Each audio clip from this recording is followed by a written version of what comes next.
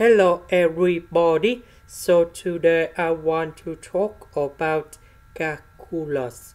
The topic that is about velocity. So now I want to show you how to answer.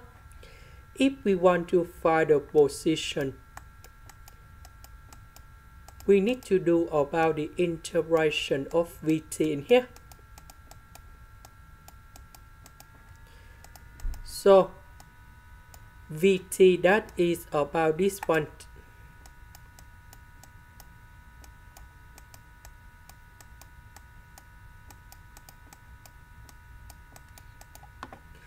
So the integration of cosine, we have sine.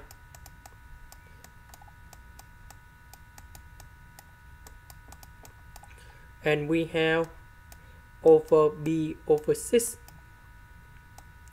And I will put about sin here. So we know that the particle is at position s equals to negative number 2 at time t equal to number 0. So we put t equal to number 0 cone here.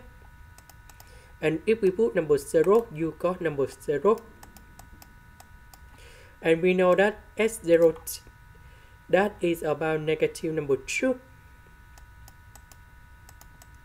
So that means C equals to negative number 2. And now we have this one, ST equal to this one minus number 2.